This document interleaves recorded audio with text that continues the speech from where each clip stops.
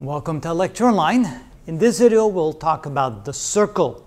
Now, what do we need to know about the circle? What are the naming conventions? Well, first of all, the definition is that it's a closed curve where all the points on the curve are equidistant, meaning the same distance from the center. So we pick a center point and all the points on the curve are the same distance, and I just erased a little part of my circle right here. But all the points on the circle are the same distance away from that central point, and that's the definition of a circle. Now notice we have a circle here. We have a line drawn from the center to the edge.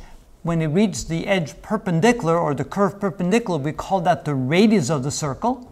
When we draw a line all the way through the circle, but it also goes to the point right here at the center, this is called the center of the circle, then that's called the diameter from A to B.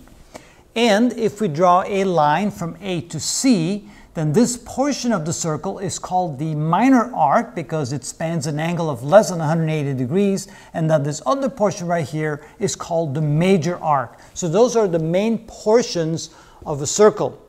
Now when we go over to the right side of the board here, notice we've drawn some lines. Again, we've drawn the line from C to D. It goes to the center point right here. If this is the center, then this is also called the diameter. That's the same as going from A to B over here. But if we draw a line where it does not go to the center, like here from A to B, that's called a chord. Now if we draw a line through the circle and it hits the circle at two separate points like this, that's called the secant line. And if we draw a line in such a way that only touches the circle at one particular point, only one point right here on the edge of the circle, then that's called the tangent line. Now we can also have some other words here that we should know or be familiar with called the semicircle.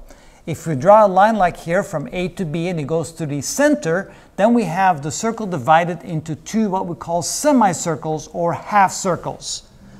A central angle is an angle formed by two lines drawn from the center to the edge of the circle called the radius. So this is also a radius, this is a radius, so this angle here is called a central angle.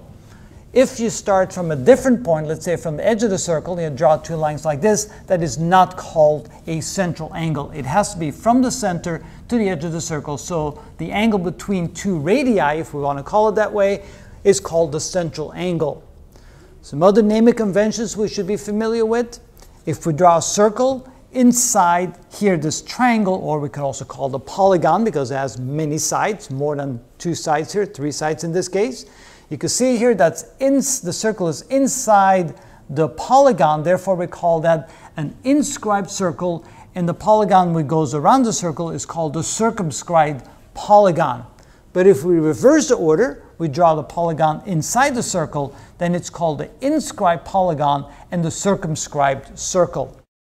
And finally, what if we have two circles that have the same center?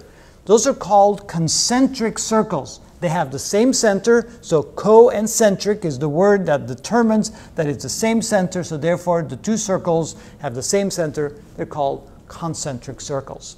So those are the basic naming conventions we should be familiar with when we're dealing with circles. Now hopefully you have the nomenclature well at hand. Now we can start looking at some more specific things about geometry, of all the various figures, and that will be in the next series, next set of videos coming up. That's how we do that.